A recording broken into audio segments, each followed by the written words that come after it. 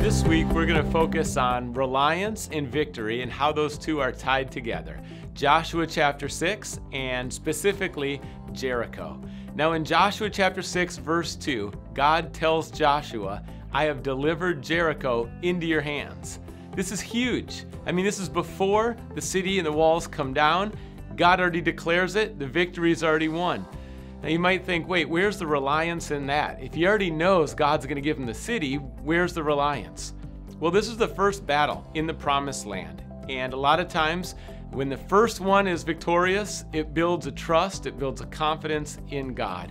And that's what God's doing. He's building up Joshua's faith. He's declaring that the victory is already won, and so walk forward in faith and trust. God's going to deliver the city. How does that relate to us? Well, sometimes God will communicate, and through the Holy Spirit, He's communicating to your heart that He has this one. The victory's already there. Just continue to trust Him.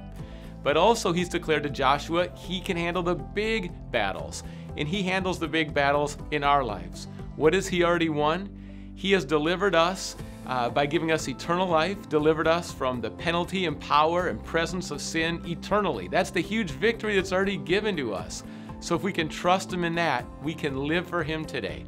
So live by faith. Don't forget the victories God has already won through Jesus, and rely on Him with the small steps today as we depend on Him for even more victories for His glory.